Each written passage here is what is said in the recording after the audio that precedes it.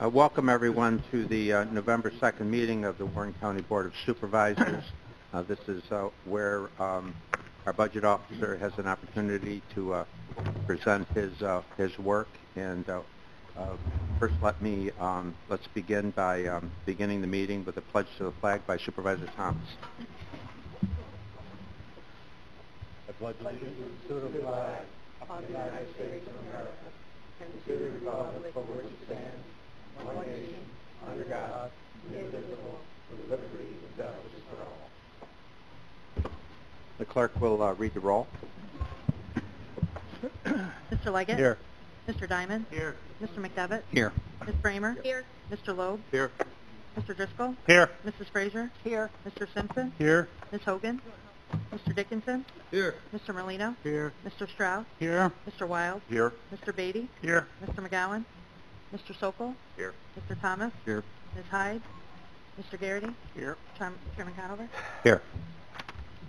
And now, without any further ado, let me turn the meeting over to our budget officer, Supervisor Frank Thomas.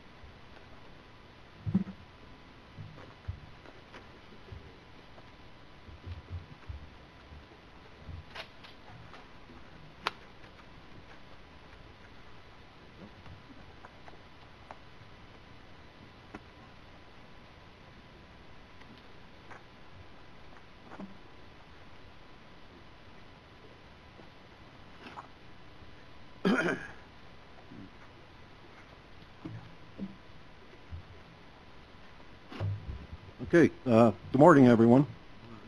I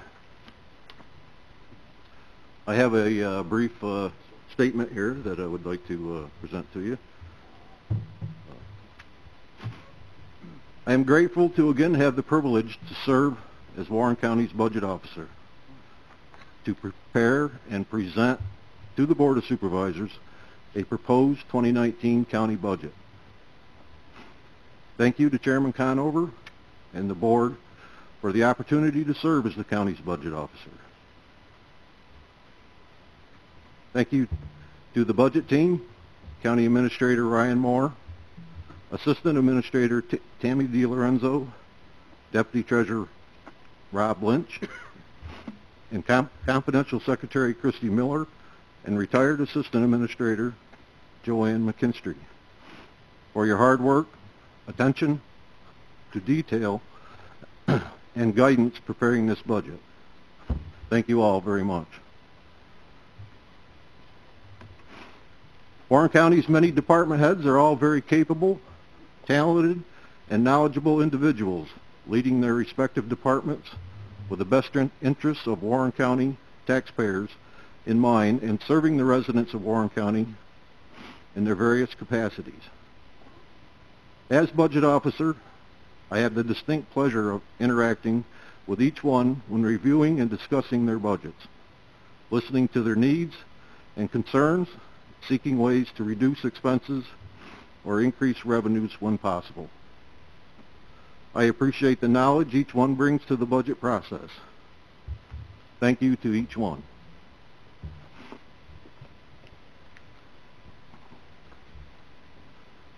The total proposed budget is $156,880,886, of which the property tax levy is $730,096. An increase in the levy of $1,051,848, or 2.41%. This is $99,486 below the allowable cap of 2.7%, or $1,151,334 for 2019. The amount of sales tax included in the 2019 budget is $52,154,551. The actual amount collected in 2017. This is an increase of $1,130,084 over the 2018 budget. Currently, at the end of the third quarter, sales tax receipts for 2018 are up 5.4%, or $2,127,946 over 2017. This is the largest increase in recent memory, and may this hold true through the end of the year. Frank, excuse me, just like not to. Are you putting it on the screen too? I just didn't know if you forgot or. No. We'll get to that. Right Oh, okay, thanks. after I get Okay, done. sorry about that. Thank you. This budget incorporates the remaining $425,000 of debt service for the court project and the SUNY Adirondack project that is a reoccurring expense being paid with surplus funds to date. The computer equipment reserve is again funded at $145,000, and the vehicle reserve is funded at $301,000. These reserves have served the county well since being established. A 2.6 wage and salary increase is included for all employees with Warren County. The contingent account is budgeted at $623,739. $275,000 is the usual amount, and the remaining $348,739 is an amount accounting for an anticipated settlement of the PBA union contract. 6 full-time and 2 part-time positions are created in this budget, and 5 full-time and 1 part-time position were deleted. There are 11 salary adjustments totaling $23,932.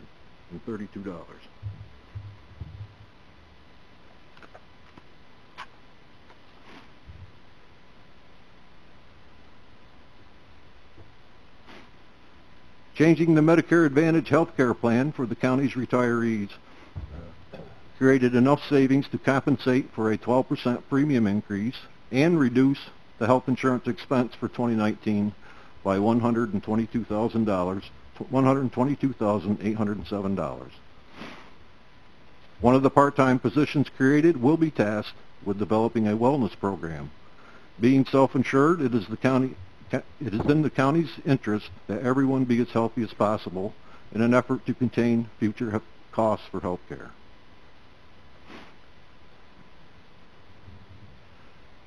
To obtain a 2.41% increase in the property tax levy and remain under the tax cap, along with many other expense cuts and revenue increases, $1,288,060 of requests have been removed from this budget and are on our list that is before you. I recommend the Board of Supervisors appropriate funds during 2019 from the general fund surplus balance. These items are mainly one-time, not reoccurring expenses that we can pay cash for versus raising taxes. By doing this, the use of general fund surplus in the budget will remain at $1,257,422.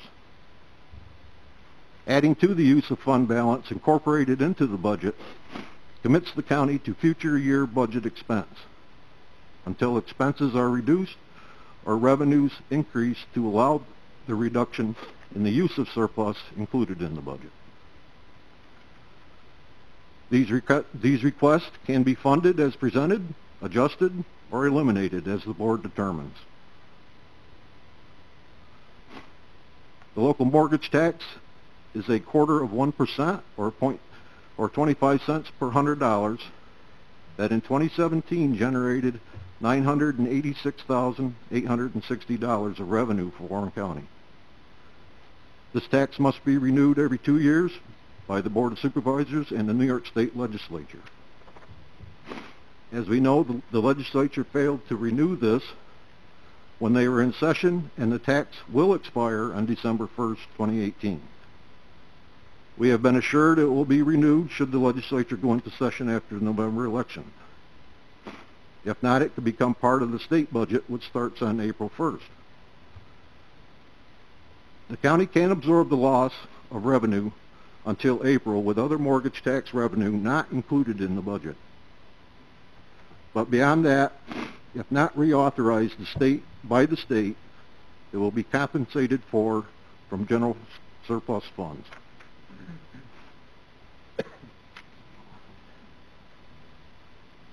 We should remember and point out that Warren County has one of the lowest property tax rates in New York State. Remains one of 3 counties, the other 2 being our neighbors, Saratoga and Washington counties, that the sales tax rate remains at 7%, and our amount of debt the county has is nowhere near our constitutional limit. We can always do better, but we should take pause considering we are in New York State, that we are in relatively good shape.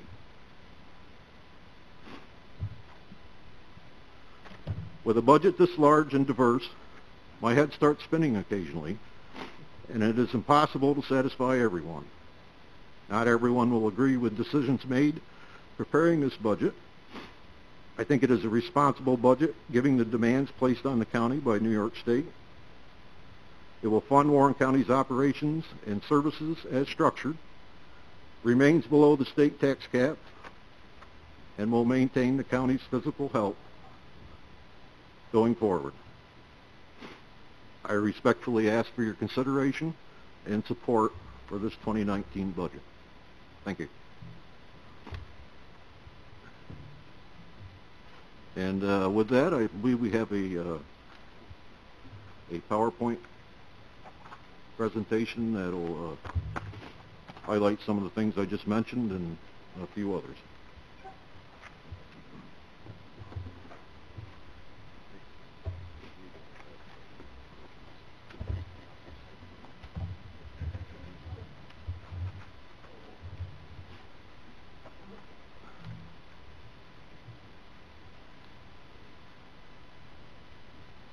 The 2019 proposed budget continues Warren County's compliance of being below the tax cap.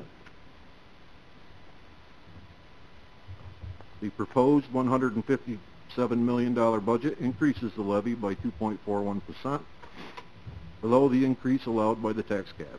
Amount to be raised by tax, $44,730,096.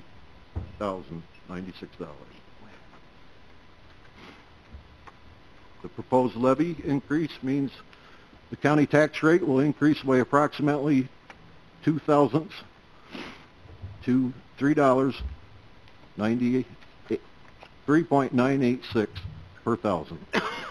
This means a homeowner with a $200,000 property would pay about 40 cents more per year.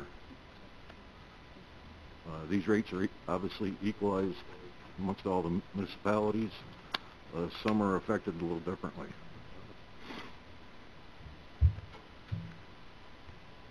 This budgeting method includes long-term planning in a culture where county departments are constantly looking for ways of cutting costs and increasing revenues through efficiency measures that still allow for quality services.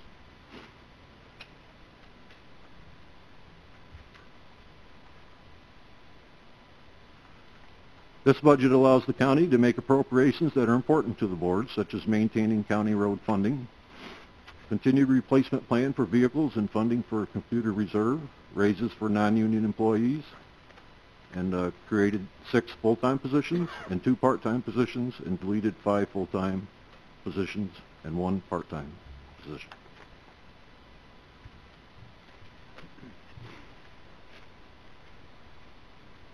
And this slide is a graph that shows where we've been and what's being proposed.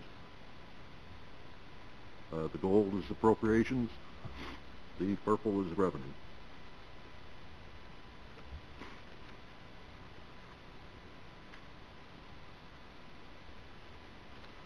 The next slide is full value tax base.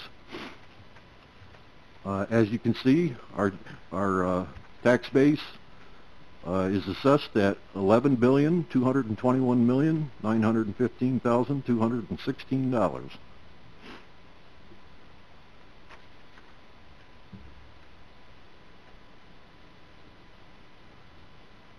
This is an increase countywide of $257,107,054. And is, I believe, a big part of why the tax rate has increased so little.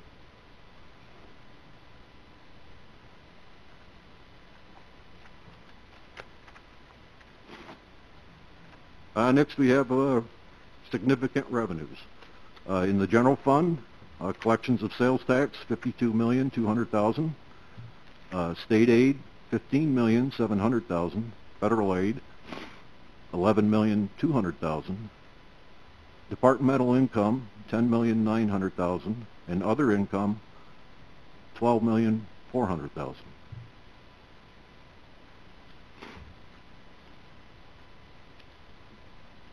The main items driving revenue projections. Sales tax, the increase of $1,130,000. The increase in state aid of $1,315,800.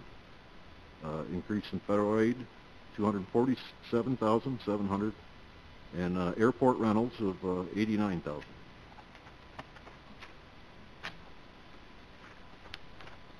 Excuse me. Yes. Were those, all four of those numbers, increases over this year? Yes, I believe so. They're all increases. Yeah. Okay. Thank you.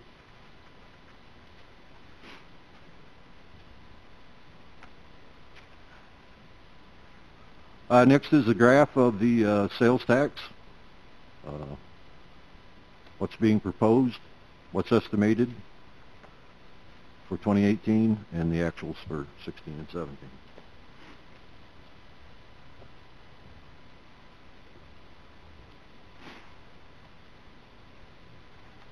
Next is the mortgage tax. This is what's being proposed as included in the budget. As you can see, it's up $100,000 over 2018.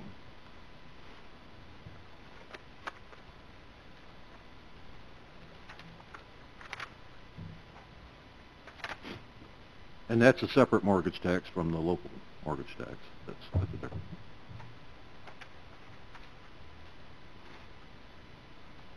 Items driving increase or decrease in appropriations. Wages, $1,245,000, an increase. A decrease in health insurance of $123,000. A decrease in retirement of $37,000. To me, a little disappointing. As well as the stock market has been doing the last couple of years, I would hope that it had gone down more, but I think that's something that the county can look forward to going forward, provided the economy stays the way it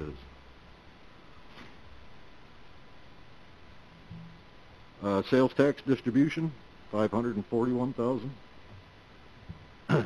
Increase in county roads, $292,000, and a reduction in debt service of $34,000.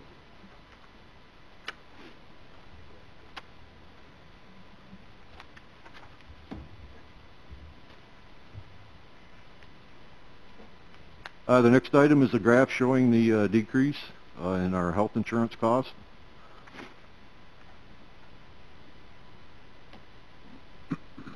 And the next one is the slight decrease in retirement costs.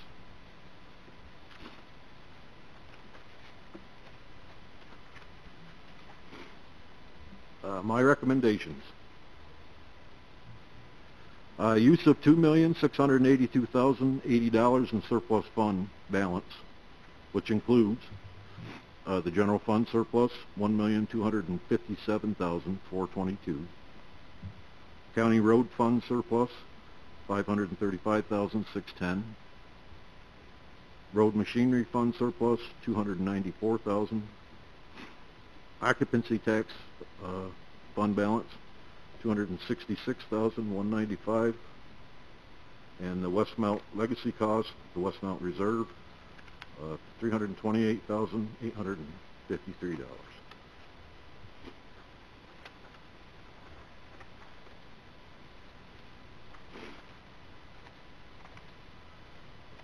Next, we shall continue to look for efficiencies that will cut costs while providing quality services. We will continue to look for revenue to offset expenses and reduce the use of surplus funds. Continue to explore options for the railroad corridor that will provide a beneficial use and income source for Warren County. Continue to explore the sale of county property adjacent to Route 9. And continue to analyze positions as they become vacant.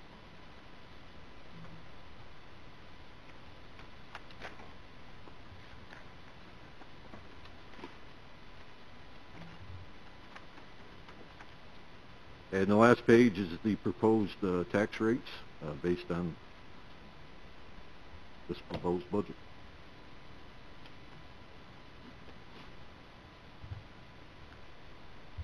So with that, that concludes my formal presentation. If there's any questions, I'll try to answer them. And we'll go from there. Yes. Mr. Chairman, I wanted to commend you on your hard work on putting this budget together. I know everybody in this room here has experienced the difficulties and the challenges when you're faced with people coming to you asking for more money. It's not an easy task on what you've done. You put the city in a fairly comfortable position. But I'd also like to mention today some recommendations that I would like to put out to my colleagues for thought, consideration in this particular budget. I'm going to start with the handout that we were given during a committee meeting, and I just want to go over some of the personnel requests that were submitted. Again, these are recommendations I'd like to present to the supervisors, potentially change. I don't know if everybody has a copy of this today, but this is the form document that I'm going to work on. What's on the top, Jack? Which one's that? It says personnel request for 2019 Warren County budget.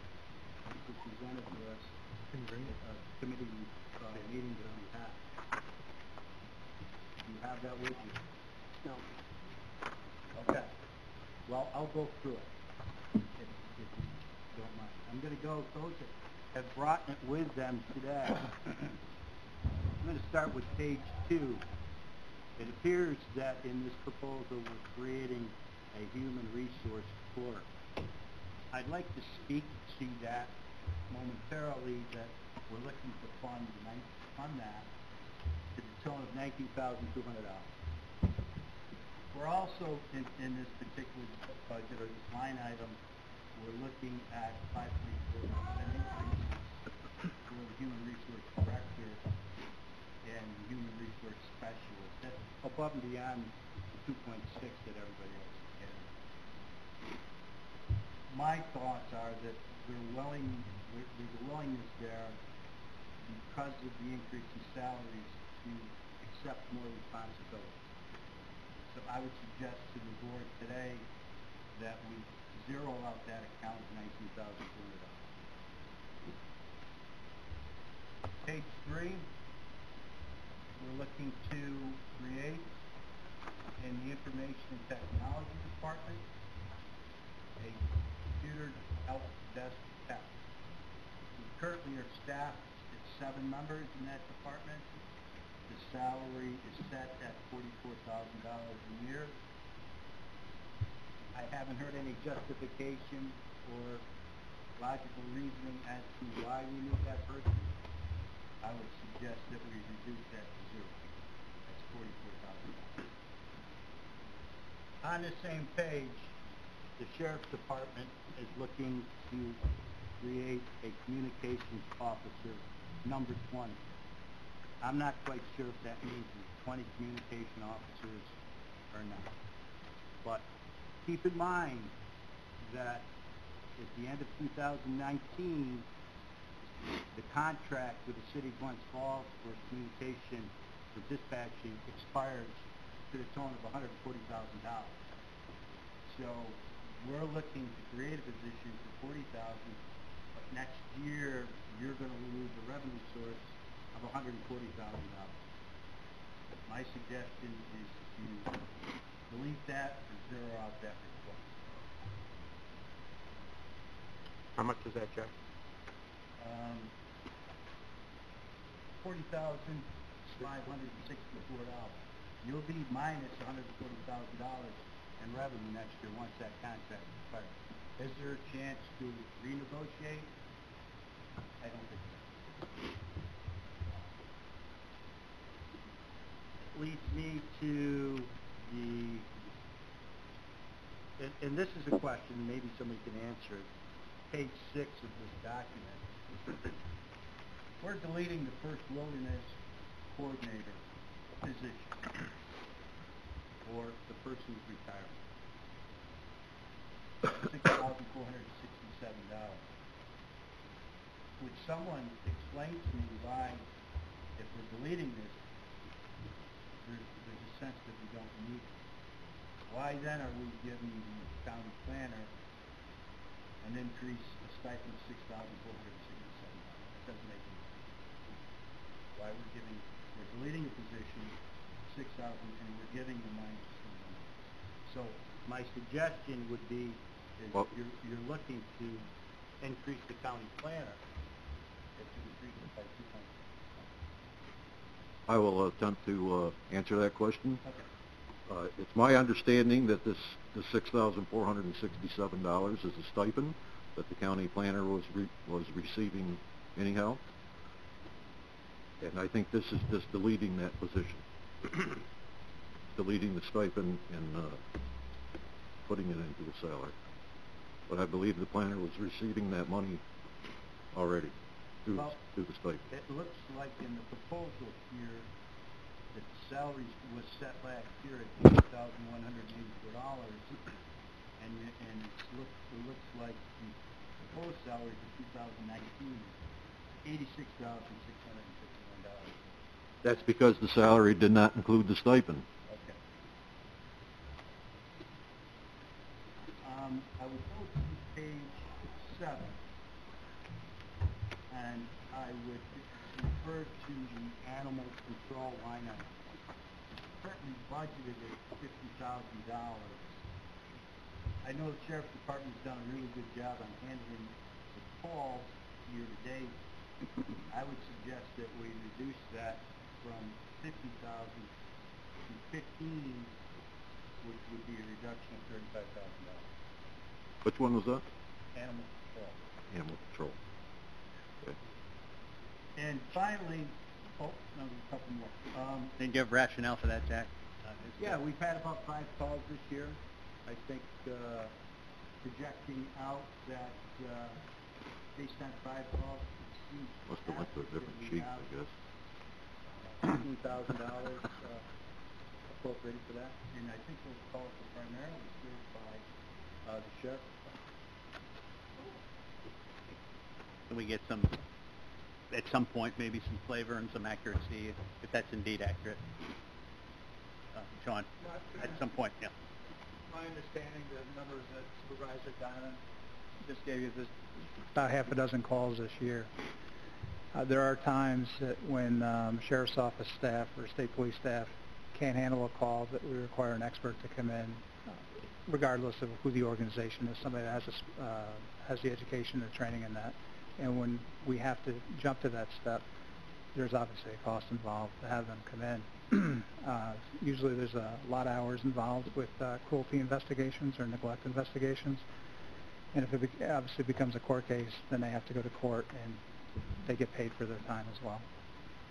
So I can't speak as to what the dollar amount is, but the call load is Maybe it's hard to predict. Yeah. is accurate. Yeah, this is a suggestion. Okay, thank you. At this point in time in this update here, it looks like that we've reduced the contingency account by $39,000. I would recommend to the board that we reduce that an additional $51,000, which will give us a balance in the fund in the contingency account of approximately $533,739. And finally, on the final page, on my notes, there is a salary adjustment or increase for the deputy insurance administrator. That's our self-insured, that's our compensation program. It looks like the request is, and it's coming out of the reserve fund, which is the fund balance for workers' compensation. You're requesting an increase of $8,832, which is from $46,544 to $55,376. I would suggest that we stay current with the raises that we propose for other employees and give them a 2.6% increase rather than an adjustment of $8,000 next year. And finally, I would like to recommend, and this comes out of the occupancy tax funding, that we maintain the same level of funding to the CVB, which is $300,000 in 18, and we maintain that level of funding through year 19. That concludes my thank you. Okay, well, there wasn't a lot of questions, but as far as those items, when the chairman returns to this chair, the board can deal with those. Yes. Claudia? Thanks. I was going to go through similar to what Jack did, but I won't reiterate all of his points. I do want to thank you, Mr. Thomas, for putting together a very nice budget. The city of Glens Falls is drowning in taxes. Our residents pay so much in taxes, and I know it's not just the county. We have our own city burden, and we also have the school tax burden. But anywhere we can reduce the taxes for the city residents, it's helpful, even if it is only 40 cents. I want to thank Mr. Moore for going over the budget with me as well, and that's what it is. It's kind of, to the average taxpayer in Glens Falls, it's only going to be a 40-cent increase for them, roughly. I think that's what we talked about, right? Yeah. So this isn't, the budget as it is pretty strong and not that bad for the city, but wherever we can cut, I think it's important that we do that. And I also think that it's important that we're very fair in the way that we're doling out our raises to people. Those who don't remember, from a couple of years ago, we instituted the performance evaluations for all of our department heads. And the idea there was to give them ratings and then tie that to their actual salary increases, so that we're not doing it in a way that's arbitrary, and hopefully we're also incentivizing them to give us their very best work. I know we have good employees and they're doing a great job, but it's nice when you do a really good job and you get a little bit extra. That does incentivize people. So we tried to do that last year, Mr. Thomas. I know you did Yep. that with some of the salary And I was criticized by a few on how I did that. Right. And this year it seems like we're going back to the old way, and I'm disappointed to see that. I think that Mr. Moore has done a great job carrying through with the performance evaluations, and we should make them meaningful to our department heads. And I did ask about this prior to coming here today, and I was told that we just didn't have quite enough money to give out the raises in the way that we thought we would be able to based on the performance evaluations. But if we eliminate some of these positions that Supervisor Diamond just went through, like the new HR position, the new IT position, and the communications officer number 20, that saves us over $100,000 in our budget, which I would suggest would be fair and wise to use that money towards appropriating money for raises based on their performance evaluations, and not the arbitrary numbers that we have given to several of our individuals who I'm not saying aren't good employees. Our clerk of the board, our HR department, there's 2 positions there, and then there's 4 positions in probation, which are getting higher than the 2.6% for no other reason than they came and asked. You know, there's lots of other people, other department heads who are well deserving as well, and Well, there are other reasons for the HR. So let me try to state her case. She feels that she's worked here for 3 years. The previous HR director that was in that position before was hired at $85,000. She feels that after 3 years, she should be getting $85,000. wow, okay. I don't agree with Okay. that. Okay, I'm just... And I'm saying I think that we should fairly just give stating her everyone the case. 2.6%, come back, look at Ryan's performance evaluations, and either bump people up or give them a bonus, an end-of-year bonus, which is something that can be done in the county, even though I know we're not private sector, but we can do this. Just have another couple things, and then I will be done. The other one is I agree with Supervisor Diamond on reducing the contingency fund. There is no magic number for the $275,000 that are sitting in that account. There's nothing magic about that number. We can reduce that number and lessen the tax levy on our residents throughout the county. And lastly, I would agree with keeping the CVB funding the same this year. Thank you. Any questions?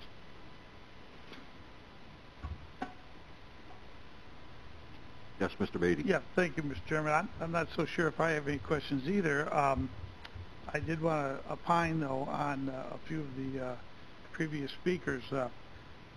I agree with Supervisor Diamond, probably on 90% of what he presented, not quite all of it, but most of it, as well as Ms. Bramer. On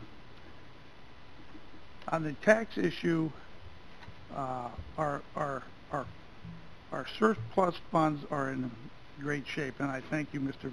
Budget Officer, for you and Mr. Moore doing a tremendous job in keeping this county financially healthy through correct budgeting and leadership.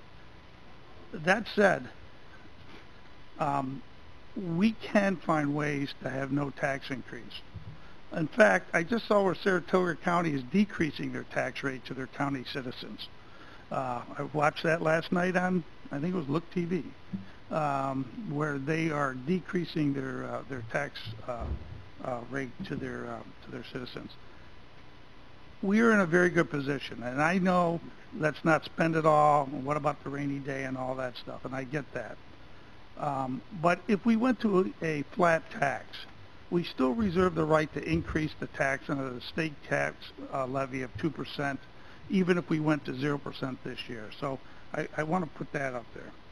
I think we can do, I would recommend that we, before we approve this budget, that we have another budget meeting as soon as possible to iron out some of the things that we can cut on and maybe get to that position of a flat tax.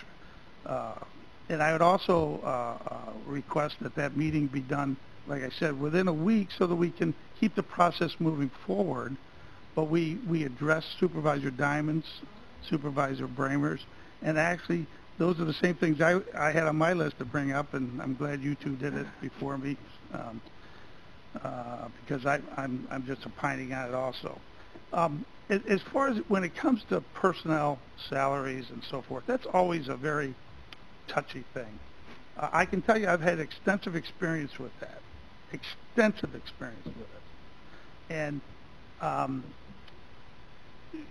what happens if we don't handle procedure correctly is it creates morale problems, significant morale problems, because then some department heads or whatever in my company, they're called directors, could be upset and should be upset when they feel the playing field is not level. I had some strong suggestions on that in the budget meeting on how we can level that playing field. Right now, I don't want to go into it because it would be about a 10-minute dissertation, but I would be glad to recommend or add my expertise to that process to make it as fair and as even as humanly possible, and reward the people that are doing a job up and above board of what most are doing. And I think they should be rewarded too. So that's where I'm coming from on this. So I would recommend today, instead of adopting this budget, which again, I want to thank you for all your hard work, that we don't adopt it until we iron out some of these challenges of Mr. Diamond, of Ms. Bramer, myself, and so forth.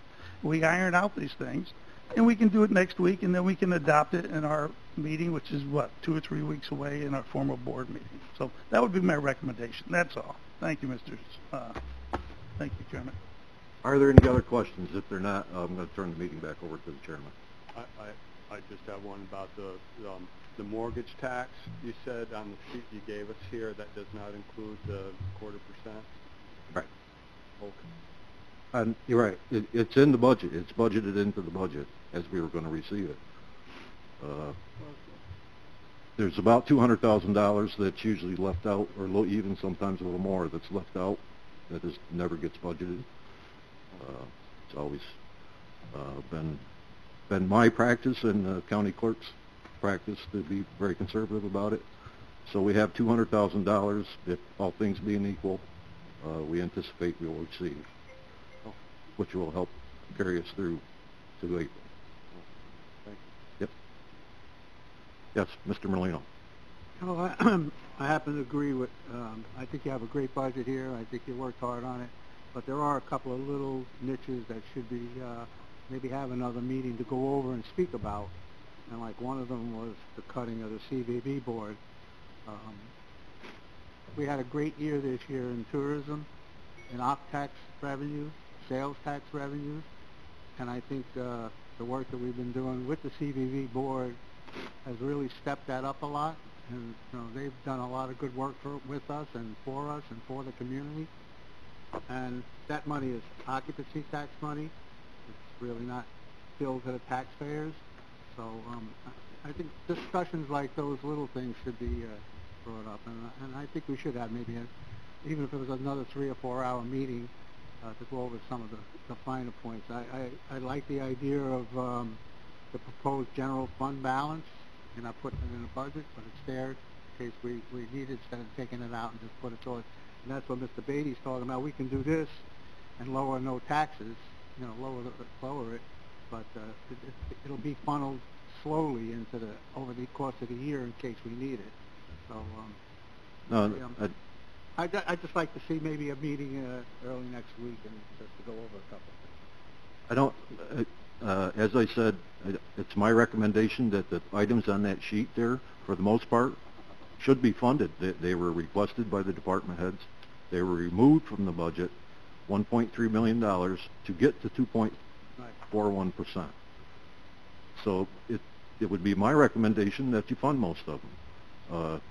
That will be directly out of the fund balance. So we'll be spending some of the fund balance.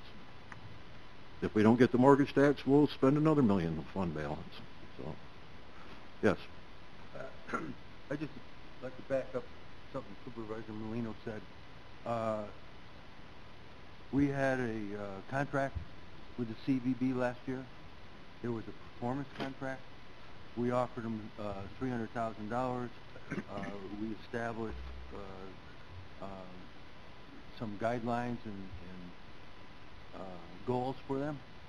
They far exceeded those goals and guidelines and our greatest expectations, for which we felt it was a good investment of the occupancy tax to invest in the CVB so they can continue with their great work.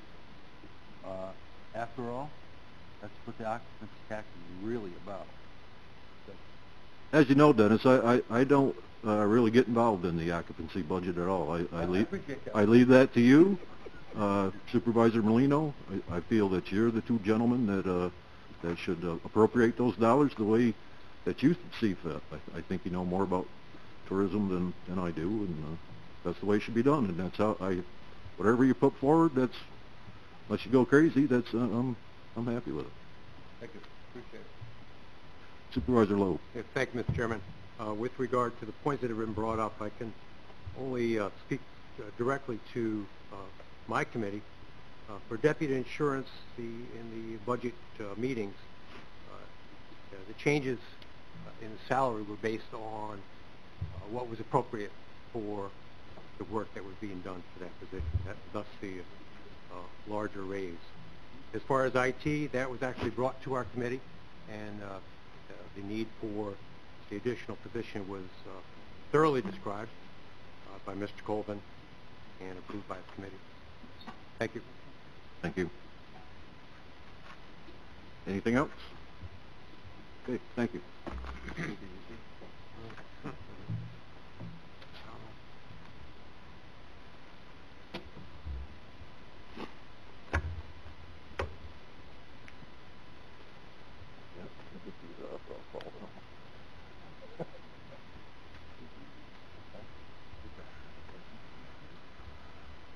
Okay.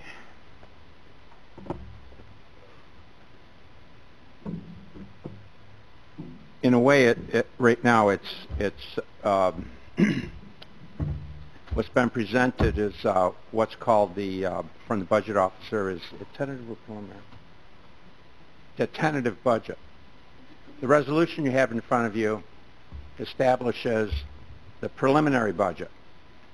Between the presentation and the resolution, the budget can be changed from the tentative budget to the preliminary, and then after the public hearing, it can be changed again, and to what's called the final adopted budget. Now, we can approach this a number of different ways. First, we can, now, let me just speak to the supervisors that had very specific items, that we can take them one at a time today, and we can discuss what codes they are in, and if there's a deletion, fine. If you have a recommendation as to what revenue code might be affected by that deletion, fine, and that can be in the form of an amendment. That's one way to proceed. I suspect we could be here for a while, but that's okay. We're all paid to serve. Another option would be, and I'm not picking these options, I'm just saying the other option would be to pass the resolution for the supervisors that have proposed changes that they wish to make to meet with our county administrator and to identify the correct form that such an amendment would take, so that at the after the public hearing, if you so chose to, you could introduce those amendments, amendments, and then we would act on them individually, one at a time. Really, right now at this moment, it's, you know, for example, if there's a more macro amendment that somebody's considering, that can be entertained equally, as well as the individuals. So, Jack, you sort of led things off. I guess I would stop to you. What's your pleasure? Would you prefer to deal with these one at a time now? Would you prefer to meet with the county administrator and articulate each one and what codes are affected? I guess Claudia, we could, and Doug, I guess we could do it that way. We could also, but I would want you to hear the schedule. I think we're okay on the schedule, but I want you to hear the schedule that we have given us by state law, just so you understand the scheduling.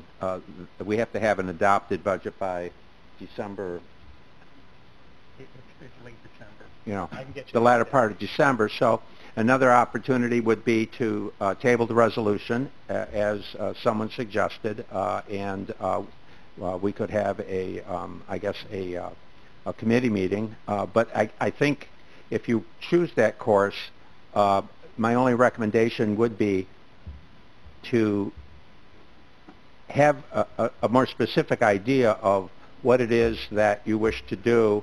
I mean, you don't have to have it right down to necessarily the number of the code, the subcode, but to have a more specific idea which department, which codes within the budget. But equally, if, for example, you're cutting something, what do you do on the revenue side? Are you reducing revenue? What revenue are you reducing? Are you reducing property taxes? We're going to need to know to get to a final budget. So those, I guess, are the three options that we have before us. If you prefer to table the resolution when it's brought up, there will be a discussion, and you can there can be a motion to table. The motion to table would take precedent. We would table, and then we could have a meeting. I assume if the motion would be of the budget committee, but I'm not want to prejudge that. But we'd have a meeting of a committee, and we would go over some of these things. So when we get to resolutions, that's the point in time where we would decide as a group which way we wish to proceed, and motions would either succeed or fail at that point in time. Does everyone understand what I've just... Okay. Thank you, Mr. Chairman. It's not my intentions to slow the process down, but I'd like to suggest that the recommendations, this is the first time this committee, supervisors, have heard any recommendations about any deletion of positions, and I'd like to give them an opportunity to think about that. Maybe I can come in and meet with county administrator to finalize the codes, the recommendations, and the deletions. We can circulate it to the supervisors so they can think about it, and then we can have a discussion on, the final budget, whether they want to continue appropriating the positions or if they want to. I think that would be most helpful. That way everybody gets... That would be most helpful, because then whatever amendments are being advanced, each of you have those amendments right in front of you. You get to see exactly what's being proposed and how it's affected, and then we can have our discussion and hopefully come to a good place. Claudia, I saw your hand raised. Well, I also don't want to slow down the process. I am concerned, though, that then we won't have any time to discuss it among ourselves except for at the November 16th full board meeting, which nobody is really super excited about. Hashing out individual budget amendments at that meeting, which is why I think we should hold a separate budget meeting. And Frank? Yeah, I'm willing to have another budget committee meeting. I'm not sure if the budget committee can take any action. I think, but we could discuss whatever you want to discuss, and then it would be brought back to the full board, because I think we've gone beyond the budget committee. That is correct. That is correct. But we can discuss. But there seems to be... And get it hashed out, so it... Okay. So what I would... Mr. Chairman? Yes, Mr. Beatty. Thank you. I like the fact that you would get with Mr. Moore, get the proper codes and amendments, and then I would like that to be brought to a special budget meeting, committee meeting, that we all, and most supervisors attend that meeting anyway, so it's almost like a full board, but we can then discuss each individual one that you have recommended, Mr. Diamond and Ms. Bramer, and then that, to me, is the logical course. So we have the information in front of us. We then have an opportunity to discuss each individual one, okay, in a committee format with other supervisors attending and opining if they wish. So that, to me, seems like a logical process. And then whatever comes out of that committee, the budget can be adjusted for a full board meeting in November. This can all happen within the next 2 or 3 weeks. As Mr. Moore stated, we have to the end of December, but I'd like to get it done in November like everybody else, I'm sure. So, to me, we have a logical format here to get to some type of conclusions on the proposed amendments that the supervisors brought up. Thank you.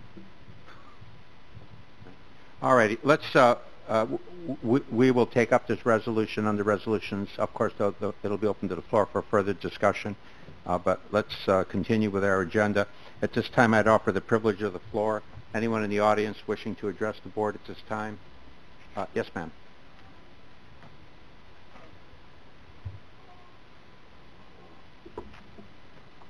My name is Carrie McGuire. I'm from Lake Luzerne, and I heard an interesting budget amount of $5,000 for animal control. If you're basing it on 50? 50. Okay. If you're basing it on the number of calls, that's probably adequate. If you're basing it on the problem, it's not. I was recently bitten by a stray, and I understood I had to quarantine it for 10 days. That's the law. I called from Lake George to Albany. Warren County has no SPCA, no place to bring it. I called the Sheriff's Department. He sympathized with me. He's very nice. I don't know if I was one of those 5 calls. However, I had to quarantine the cat because I have no place to bring it. North Shore, there was 49 cats ahead of me. Mohawk, Kitten Angels, you name it, I've called them. Upstate SPCA never called me back. Adirondack Save a Stray. The cats are a nuisance, and it's a problem that was created by owners that didn't take responsibility for them. Either they've tossed them away, or they have pets that aren't sterilized and let them out to populate the world. The numbers are tens of millions across the United States. I cannot believe Warren County is the only county that does not have a problem. My intent originally was to bring to your attention the seriousness of the number of stray cats. However, in my search, I found an interesting solution that I wish you would consider at least. I printed a guide and asked that you each get a copy of it, and on the front of the guide, there is a YouTube video called Feral Cats. It runs 16 minutes and 1 second, and it's put out by the U.S. Humane Society. The program is called TNR, Trap, Neuter, Return. The program calls for cooperation of many people throughout the community, so it's not just a board problem, it's a community problem. So you wouldn't be trying to find a solution, there would be a group of people. And in that would include veterinarians, animal shelters, municipal leaders, health professionals, and wildlife advocates. The program I saw done in a trailer park just down from the town hall. There was feral cats running around. I took 3 of the kittens several years ago. One died of feline leukemia when he was 2. I recently got another one of the 10 that these people came in and captured. So they came in and they captured 10 kittens and the adult ferals. Of the ferals, 2 had FIV, which is like our HIV. 2 more in such poor condition they were euthanized. The other females were spayed, released. There was one individual who manages them. They feed them. Take away the food, you say? Okay. Now it creates a vacuum because feral cats are very territorial. If you take away their food, they're going to only move closer to where they can get food. It could be your garbage can, wherever it is. They're not going to move away. If we remove them, what happens is it creates a vacuum. More cats can come in because there's no other cat to keep them away. Another example of TNR on a larger scale was Newburyport waterfront in Massachusetts. In 1992, there were 300 cats, and in the first year, 200 were trapped, 100 were adopted out. In 1998, there was 100% sterilization. In 2007, 6 cats remained on the waterfront. What happens when we sterilize them and we take the kittens, they're adopted out. They're easy. Now we stop them from having kittens So attrition happens naturally. The cats get older, they die out. Since they removed those kittens from the trailer park, and since they sterilized the ones that were there have been no more kittens.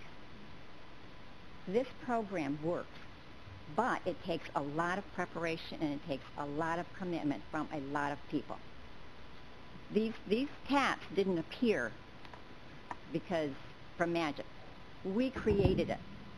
There's another, there's also a facility who takes, calls farms. So every farm has mice, rats, chipmunks, squirrels. They will go to this particular facility, or any of them, and they take cats. They will confine them for a 2-week period, feed them, care for them, turn them loose. Now these cats are working. There's a 150-acre farm that will take as many cats as this one woman has that have been sterilized. So now they're not creating this humongous population of cats running all over. These cats are working. They're getting mice, they're getting the rats, and according to this one particular owner of the farm, he hasn't had a problem since with their hay, their grain. So we do have a problem, and I have a problem personally. You know, it's a health problem. Doing nothing isn't taking care of anything. You know, doing nothing does not address the public health concerns or reduce predation or improve animal welfare for them and other animals, and it does not reduce nuisance complaints. And if they are sterilized, you're not going to have the spraying, you're not going to have the cat biting, you're not going to have everything that goes with a cat. So I would just implore the board that they consider this problem, because it is a problem. I do not expect it to be addressed today or next week. I just would ask that you consider it and at least look at that 16-minute video, because that will tell you basically what's in this information that I've requested the board get. And thank you for the opportunity, and it's been a real education. Thank you. Thank you. Anyone else wishing to address the board at this time? Mr. Chairman, I'd just like to piggyback on what this young lady just said. Of course. Yeah, just, ma'am, thank you for your comments. One of the issues that in the near future that will be coming down the road is that Warren County is a county that does not have a shelter for animals, for pets. Washington County is a county that does not have a shelter. Some people actually smile when you say that. It's kind of like, gee, that's a little corny, you know, that you would actually want to spend money on cats and dogs, okay? Well, I don't think it's real corny. I think it's real serious, and I think that's what we as human beings do in that effort. But again, an effort possibly with Washington County to work in a joint venture to have a shelter which both counties can support. So thank you for your comments.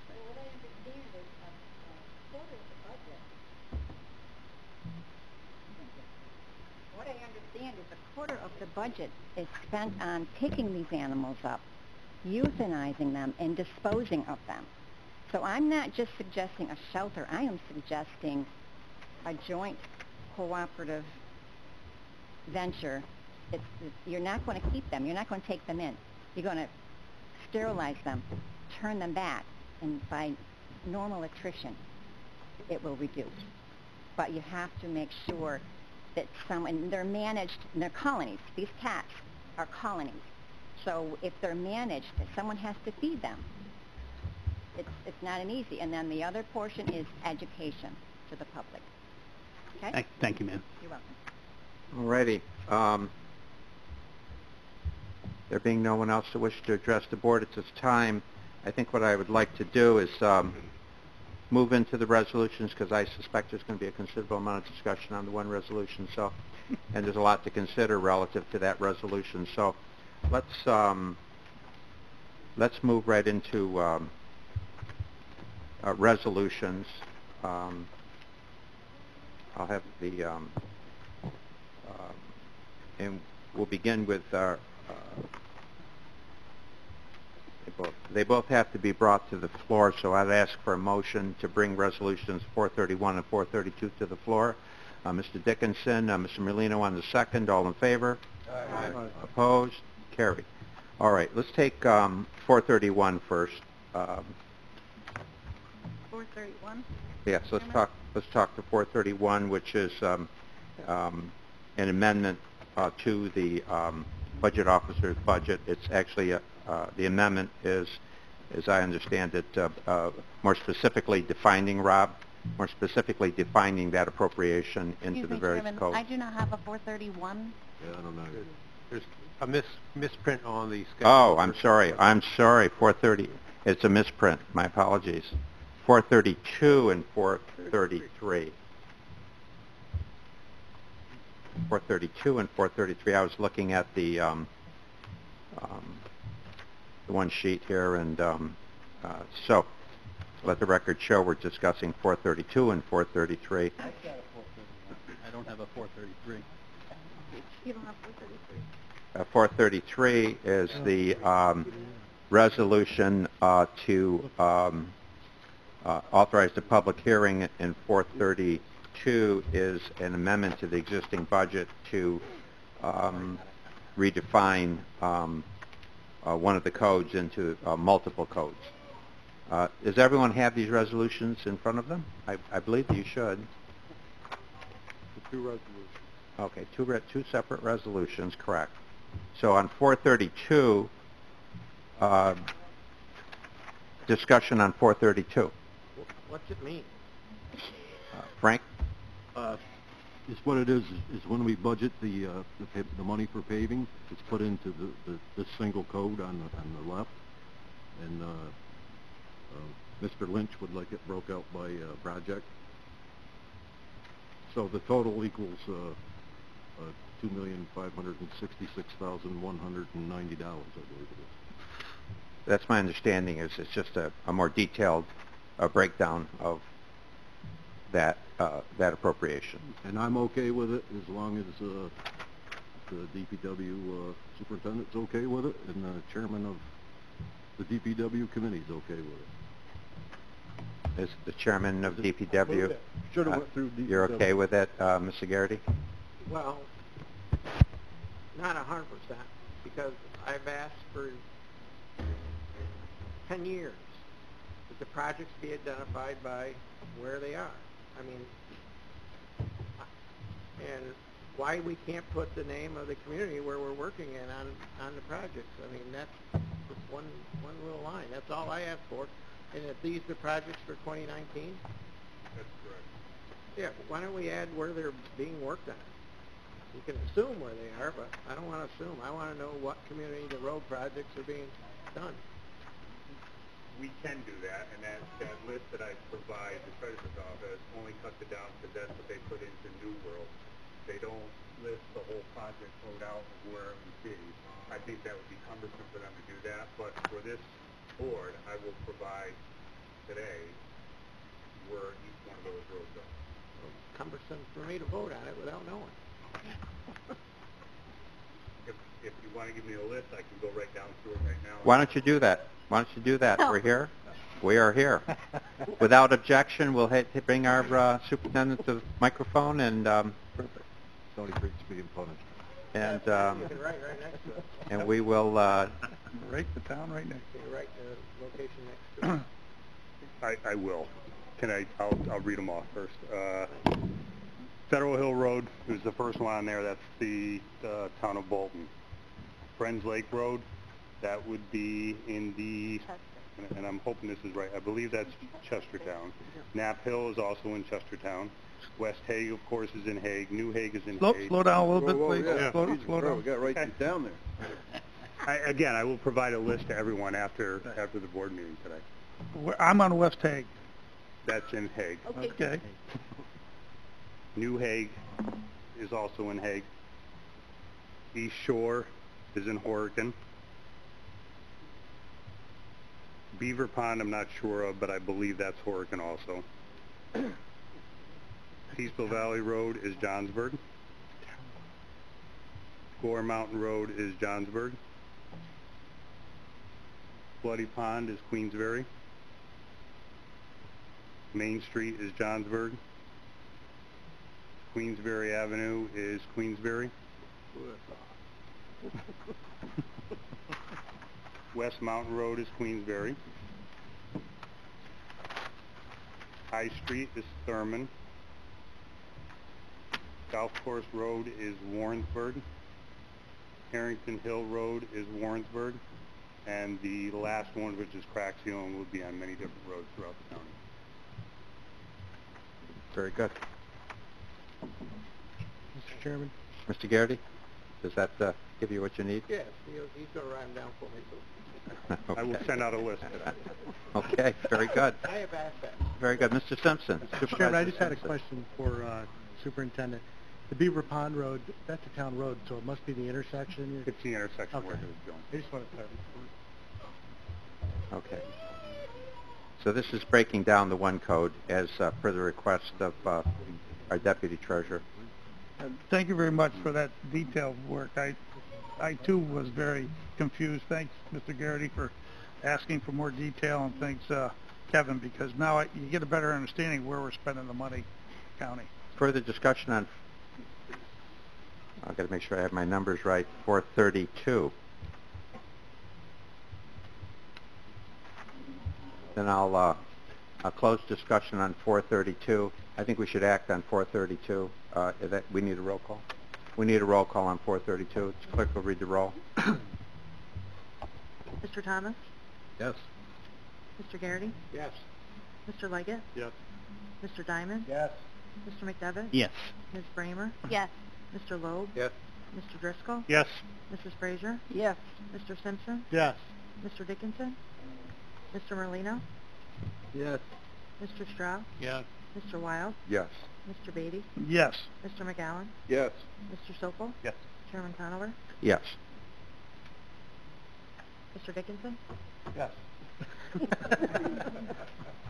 And I can hear you in the back.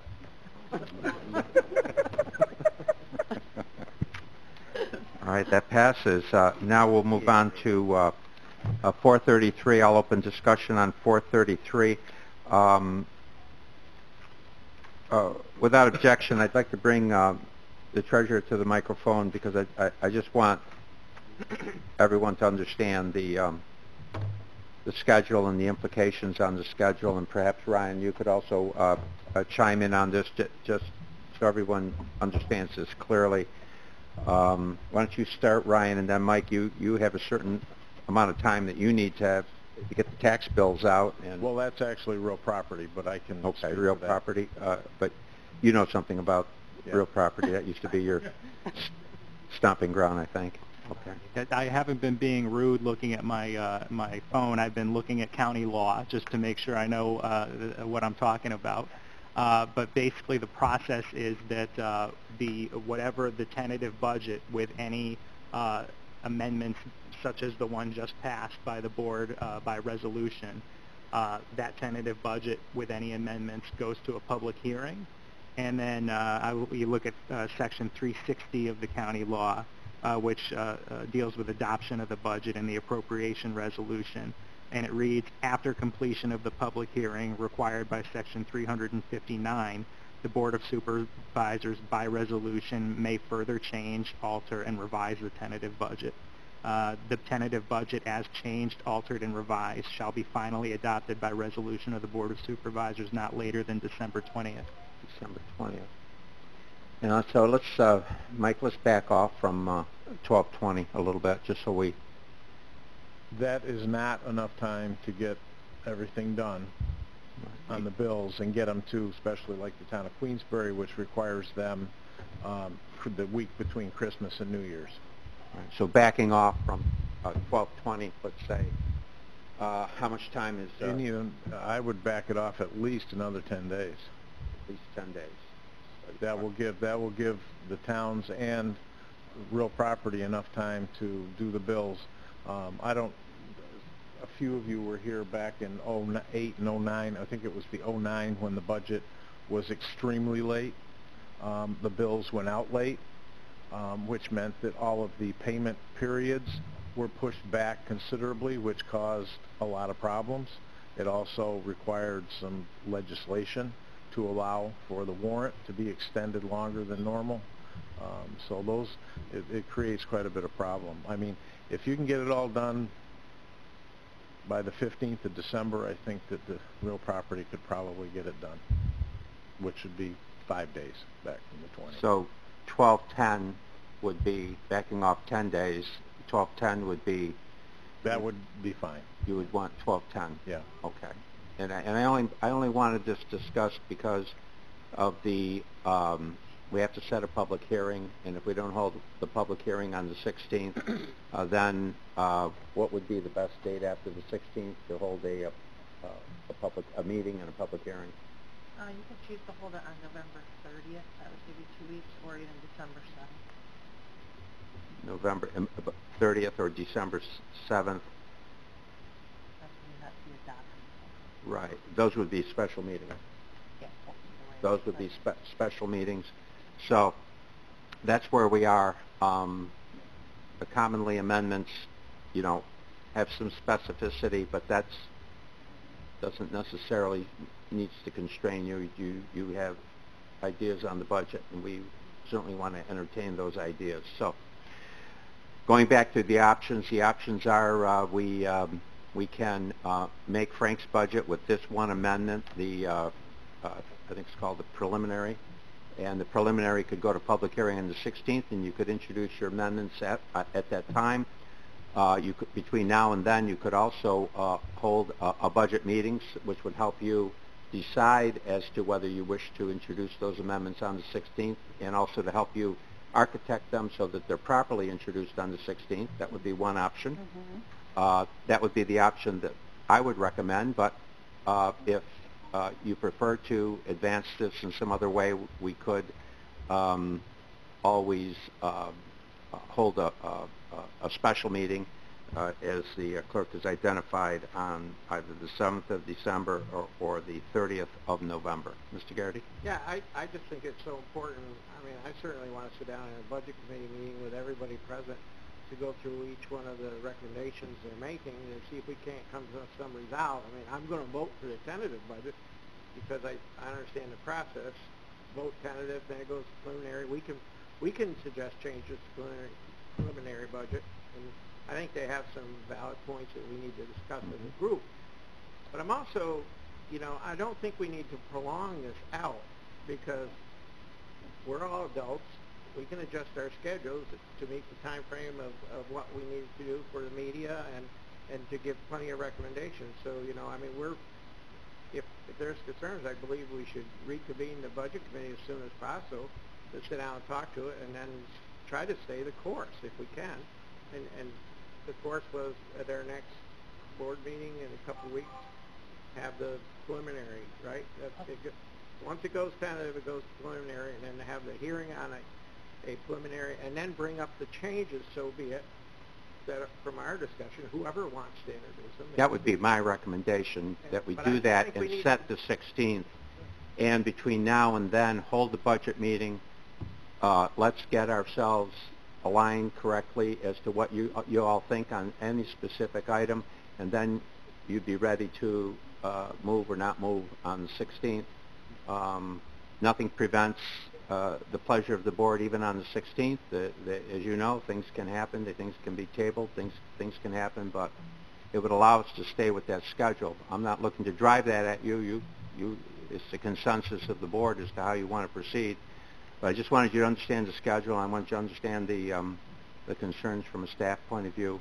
I think we have time here. I think Mr. Garrity's suggestion is a good one, that we should entertain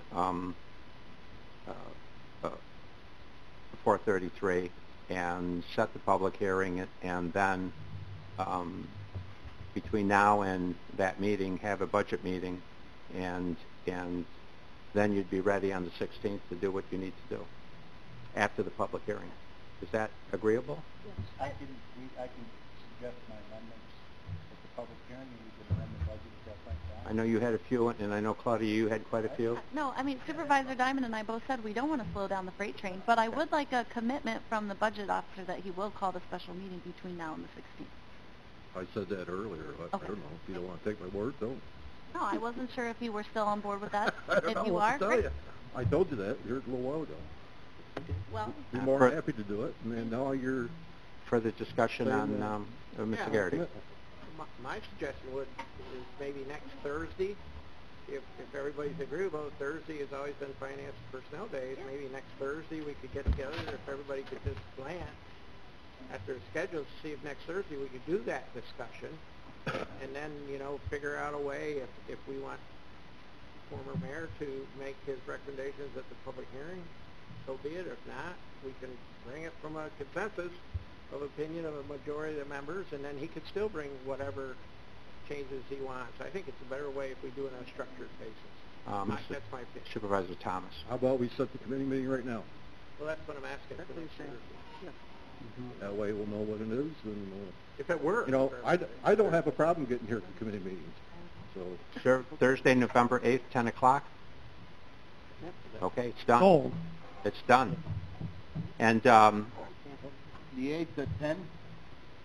that's what we're showing, the 8th at 10 o'clock. Budget. Well, can we also make sure that the information is available to us? Yeah, let me just reemphasize to the supervisors, if you could meet with Ryan, and just bring some specificity such that you can. I mean, I don't think that, sure. If I could make a special request that those meetings be Monday or Tuesday. I haven't seen my wife in 2 weeks, and I'm supposed to take Wednesday off. Thursday. Well, we have a deputy administrator, correct? Yes. I think what's important is that whatever information supervisor needs to communicate what they wish to do, they can meet with you based on your schedule. Yes. Or we can meet over the phone. Or over the phone. Does that sound like a plan, everyone? Very good, very good. Then the chair will entertain a motion regarding 433. Motion by Supervisor Simpson, second by Supervisor Bramer. Further discussion? We'll roll call. Mr. Thomas? Yes. Mr. Garrity? Yes. Mr. Leggett? Yes. Mr. Diamond? Yes. Mr. McDevitt? Yes. Ms. Bramer? yes. Mr. Loeb? Yes. Mr. Driscoll? Yes. Mrs. Frazier? Yes. Mr. Simpson? Yes. Mr. Dickinson? Yes. Mr. Merlino? Yes. Mr. Strauss? Yes. Mr. Wild? Yes. Mr. Beatty? Yes. Mr. McGowan? Yes. Mr. Sokol? Yes. Chairman Conover? Yes. Chair will entertain a motion to adjourn. Mr. Sokol, Mr. Simpson, all in favor? Aye. Opposed? Thank you, everyone. We're adjourned.